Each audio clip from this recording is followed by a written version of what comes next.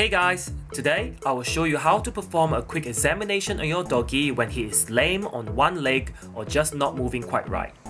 Have your doggy lie down on his side. If the problem is in the front leg, start from the claws, squeeze the nails and check for any splits.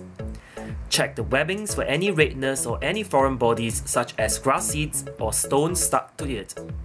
Don't forget to check in between the pads too.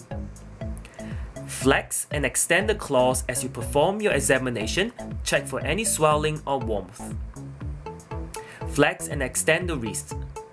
Palpate the muscles and bone as you go. Again, flex and extend the elbow. Any crackling or popping sensation may suggest a problem in the joint. Extend and flex the shoulder. Always compare to the other side to ensure that both limbs are symmetrical, especially the joints. Perform the same technique to the back legs if your dog is holding one hind limb up. Again, start with the nails, webbings and pads. Extend and flex the claws. Extend and flex the ankle. Move it left and right. Now palpate your way up and extend and flex the knee. Palpate the kneecap. Slowly work your way to the hip.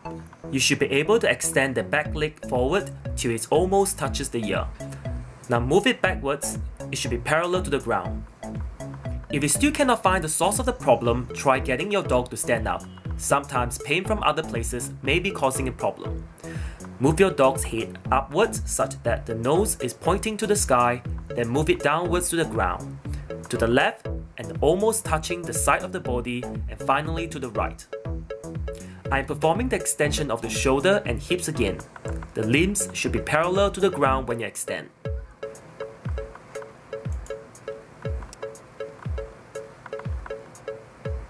Gently use your fingers to press down on the spine.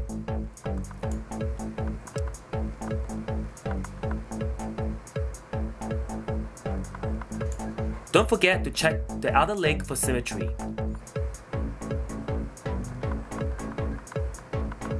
Alright guys, if you like my videos, don't forget to subscribe to Nick Found Learn.